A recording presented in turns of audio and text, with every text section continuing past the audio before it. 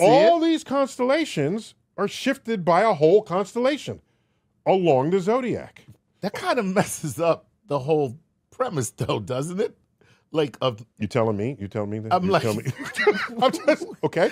So if I'm born in a certain month, correct. The month was when the sun was in that constellation. Was in that constellation. It's a completely other constellation now. Oh my God. Correct. Wait a minute. What? I'm so sorry, guys. Okay.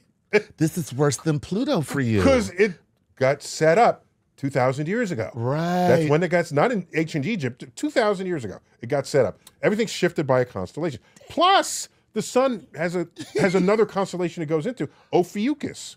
The sun passes through 13 constellations, not 12. But they didn't tell you this. So, in fact, the sun spends more time in Ophiuchus than in Scorpius. Well, that's because, I mean, Ophiuchus is hard to say. So, Scorpius is easy. Okay.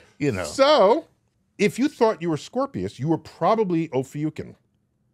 And all Scorpions and Ophiuchians are currently Librans. This ecliptic, which is where you find the Zodiac, right, has shifted against the background stars. That's right.